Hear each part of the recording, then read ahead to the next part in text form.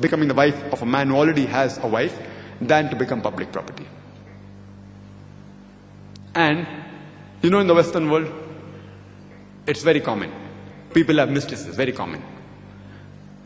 The statistics of USA tell us that on average, one man has 8 different sexual partners before he settles down with one life partner.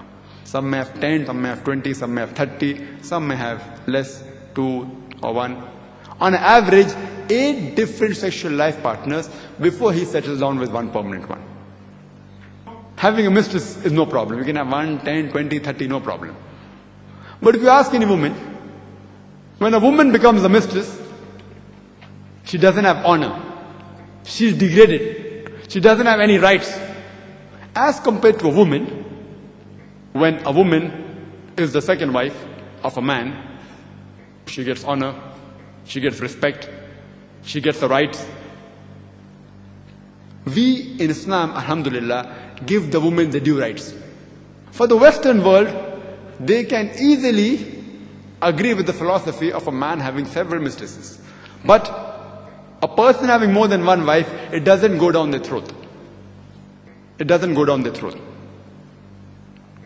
Islam has a solution to the problems of humankind. Islam has the solution. And Islam, besides speaking good things, don't do adultery, don't do fornication, etc.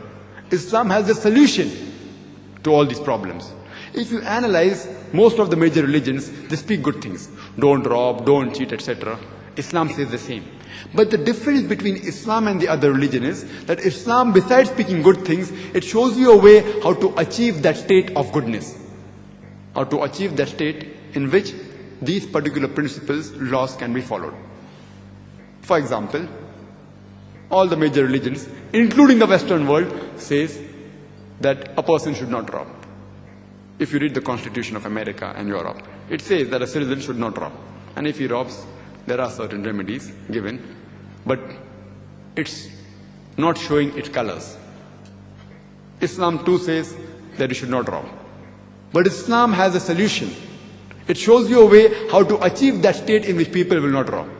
Islam has a system of zakat. That is, every rich person who has a saving of more than the nisab level, 85 grams of gold, he should give 2.5% of that saving in charity every lunar year. If every rich person gives zakat, poverty will be eradicated from this world. There will not be a single human being who will die of hunger.